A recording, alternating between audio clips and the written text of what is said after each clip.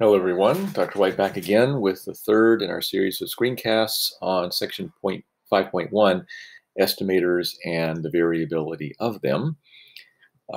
We promised to talk about the central limit theorem, which addresses the shape of the distribution of some sample estimator.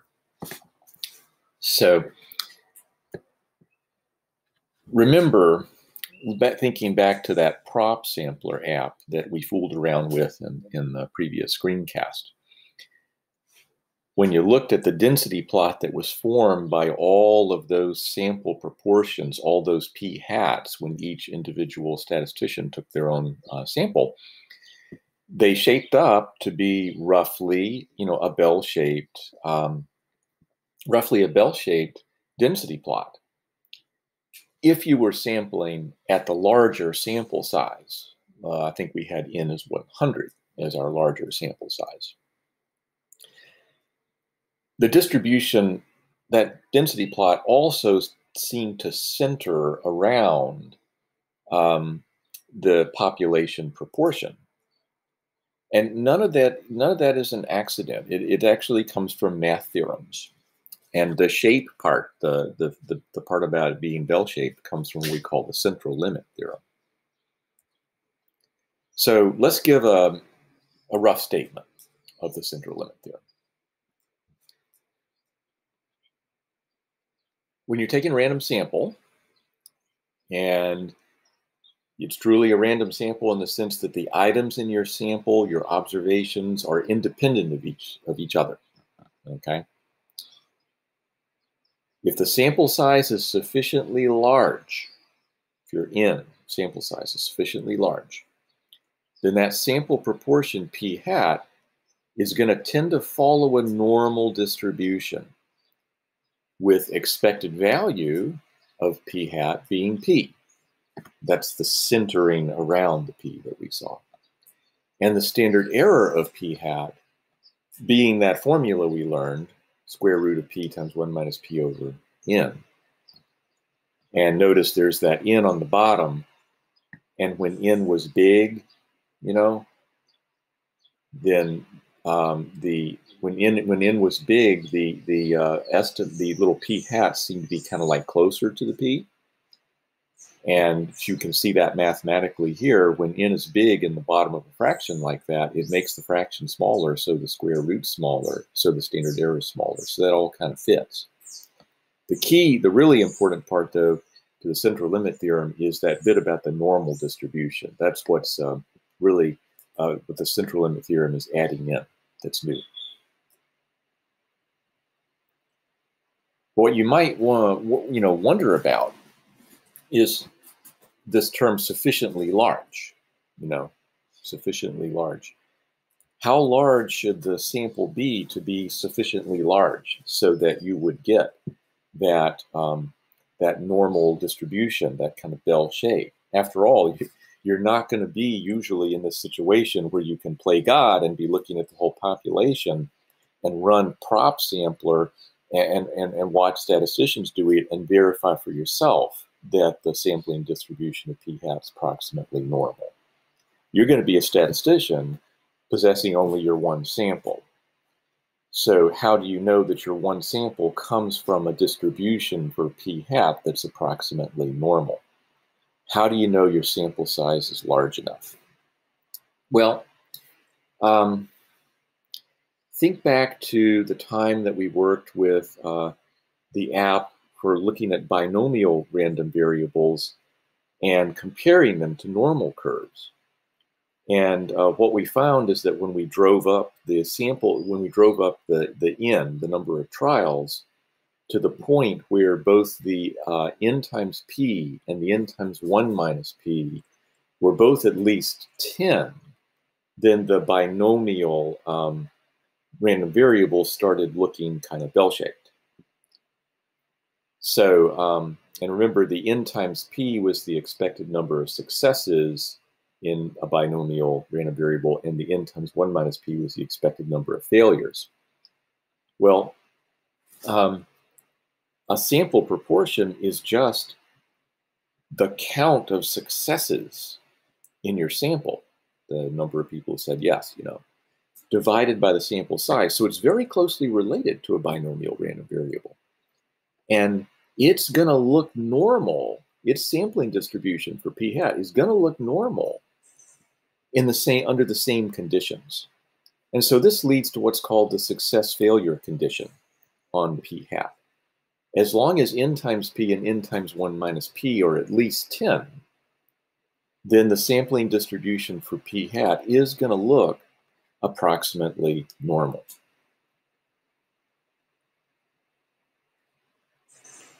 And the bigger the sample size is, the closer it's going to look to a perfect normal curve.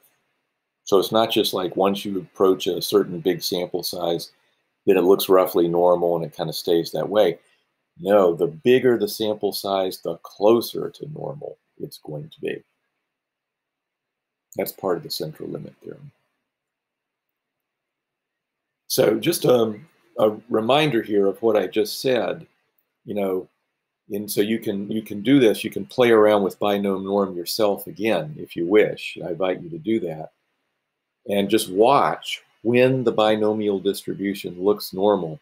You'll find that under those circumstances, the n times the p that you've picked is big, and the n times 1 minus p that you picked is big.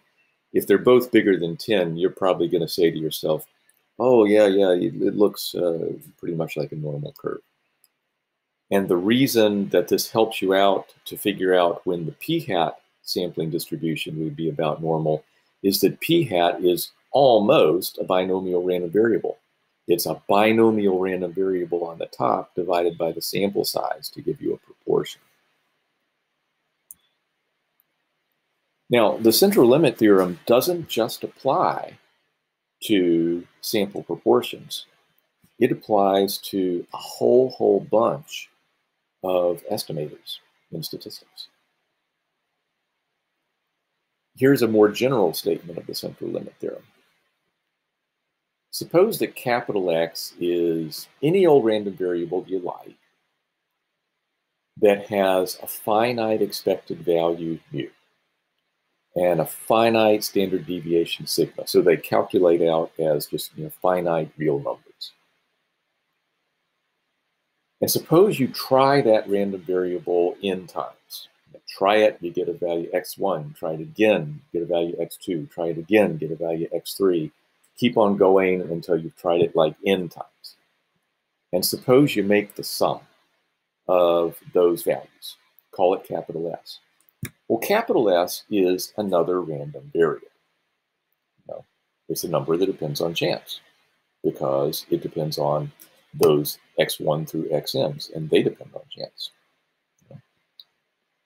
And what do we know about it? Well, the central limit theorem tells you that that sum is going to have close to a normal distribution. Its expected value is going to be exactly n times the mean for any one of those random variables you tried. And its standard deviation is going to be the standard deviation sigma for the random variables you're trying times the square root of n. And another thing coming from the central limit theorem is that the bigger the n is, the closer to looking like a bell-shaped curve that S random variable is going to be. And so I just wanted to let us try that out for a sum random variable of the type that I'm thinking about.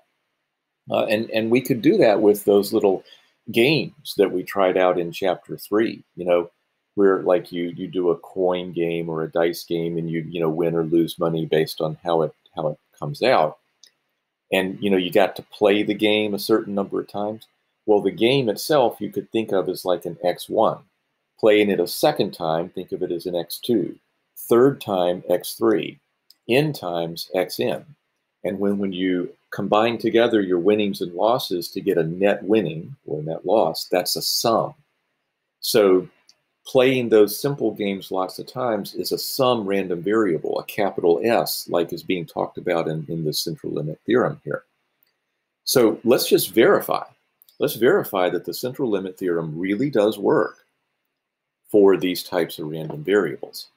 Let's just make a game and say that we're going to play it a certain number of times and look at our net winnings. So let's say there's a game where you flip a fair coin twice, and you're going to win $40 if you get 2 heads. Otherwise, you're going to lose $8. What might your net winnings be if you play the game 10 times? The sum of your winnings and losses, that's this capital S sum variable. What might it be? What are likely values for it? What are unlikely values for it? What's the distribution of this sum, capital S?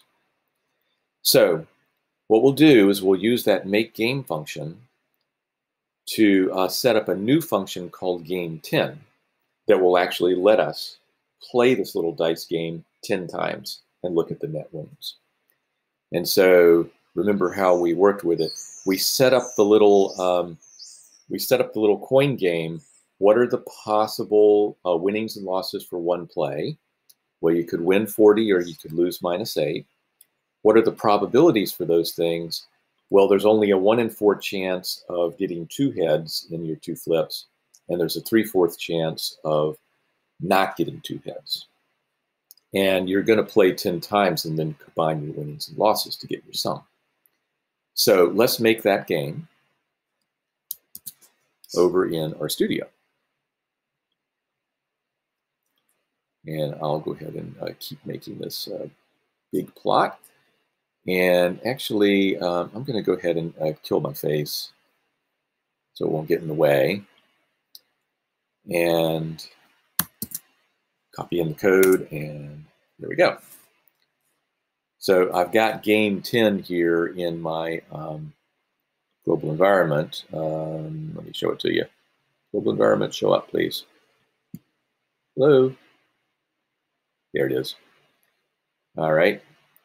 So I'm going to run it. Let's see. Game_10.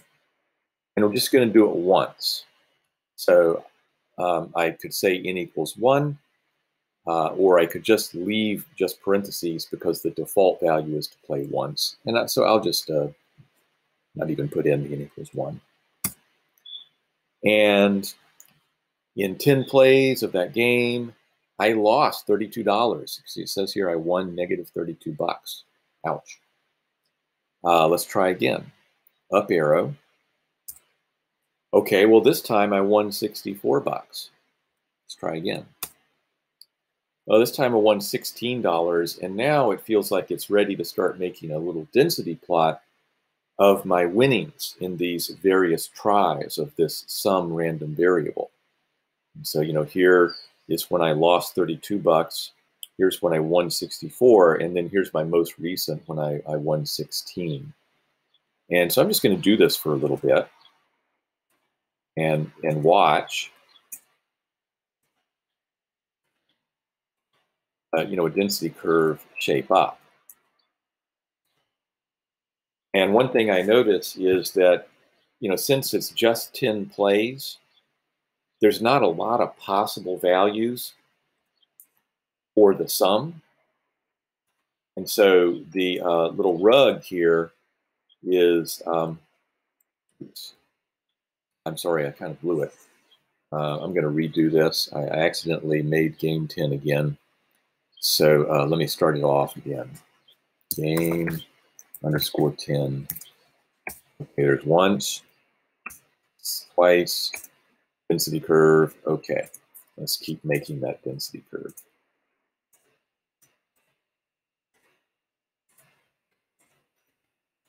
Make it a few times.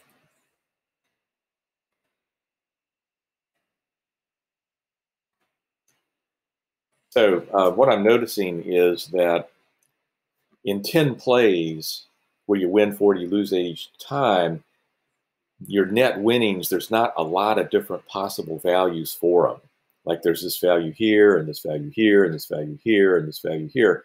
And I've done it a fair number of times, so these tick marks probably, they may stand for multiple games that ended up with the same net winnings. The density plot is was got, it's unimodal, but it's not particularly bell-shaped. And I can go ahead and try a lot more. When I up arrow this time, I'm going to try saying that n should be 10,000. So I'm going to add another 10,000 tries of this sum random variable. And that really clarifies things. There just aren't that many possible values. And of course, the density curve is, trying to be high over those possible values and practically nothing between the possible values. So it's unimodal, but it's right skewed and certainly doesn't look a whole lot like a normal curve. Okay, let's head back. And what would happen if we played that game not 10 times, but 2,000 times? Then the net winnings would be the sum of 2,000 independent, identical random variables. Each random variable is a 40 or minus 8 random variable. And you'd be summing up 2,000 of them together.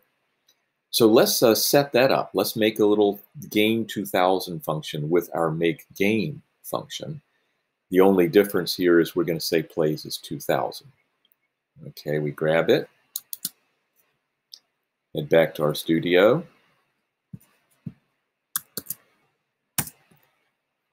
Okay, we've made game 2000. Now let's start playing it. Game underscore 2000.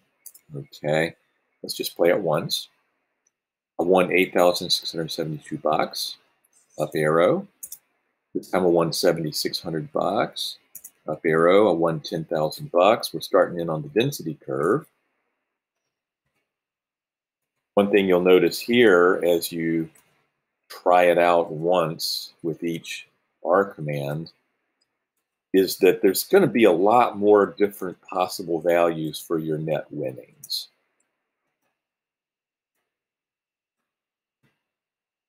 And there I go. I blew it again. I up arrowed too much. Got to be so careful about this.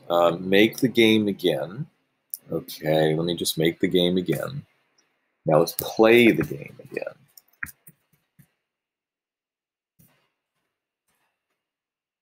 I'm going to be careful. Here we go. I'll make sure I'm running game 2000 each time in the console.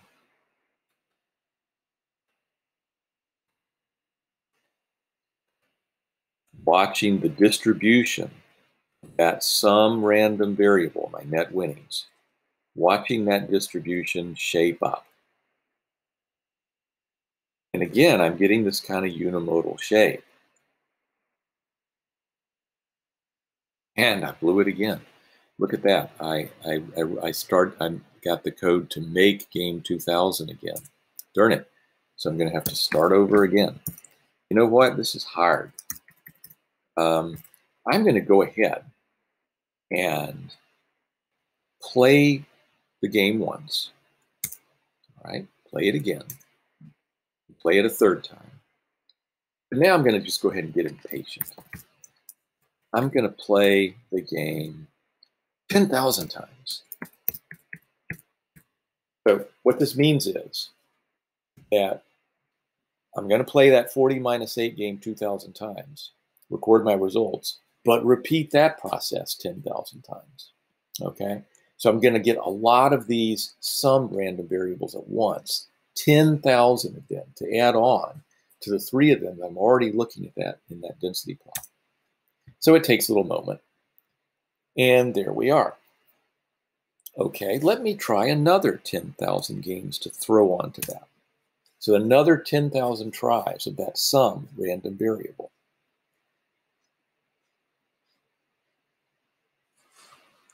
So I've got like over 20,000 tries of the S random variable stuck together there. And the density plot for them is, wow, really bell-shaped, really quite bell-shaped. The more plays you give yourself, the closer to bell-shaped that curve is going to be. That's the central limit theorem. The more times you add together some random variable, the closer that's the distribution of that some random variable is going to be to a normal curve. And that's going to back up why so many of our sample estimators in statistics have a distribution that's approximately normal. Because under the hood, a lot of them are basically sums of other random variables of some sort.